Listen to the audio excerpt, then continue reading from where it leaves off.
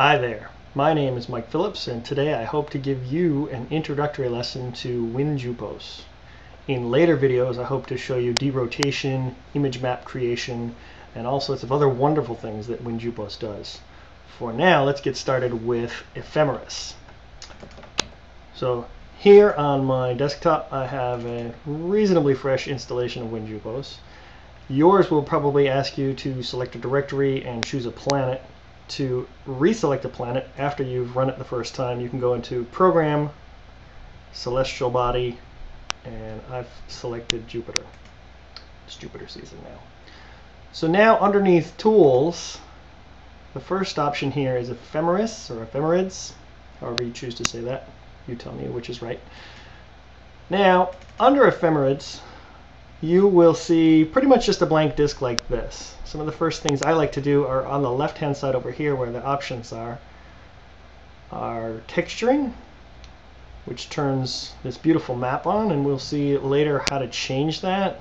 You can actually use ones that other people produce to give you near real-time views. This view of Jupiter is pretty, but I don't know how accurate it is as far as the location of the Great Red Spot and other features and things like that. So in later tutorials we'll import other users' maps. So you can turn names on under the options here, and that's fun because you can zoom out with this little minus button here. Right, and then you can see where the other moons are located here. Now if you use these buttons here, the top button, and it depends on what planet you have selected as well, the top button will select either the planet or the moons by orbital location here. So 1, 2, 3, and 4. There's Callisto by itself out there. So let's go back to IO there. So now what's fun with this is you can play with your time might be in the 1900s, somewhere 1980, something like that. So you can select real time, and that'll give you the view right now. It will use your system time.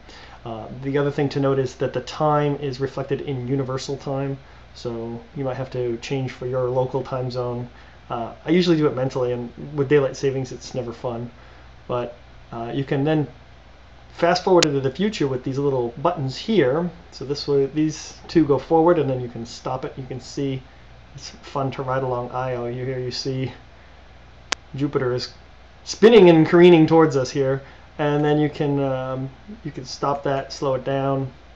You can go backwards a little bit. So this is fun because you find all the shadow transits and things like that. So if let's go fast enough and forward in time here, we can watch some of the so we'll select it back on the planet again, and then the center button here makes the object full screen. So there's IOs coming out of the shadow there. So that's a nice event to pick there. So let's go backwards there. So you can watch IO.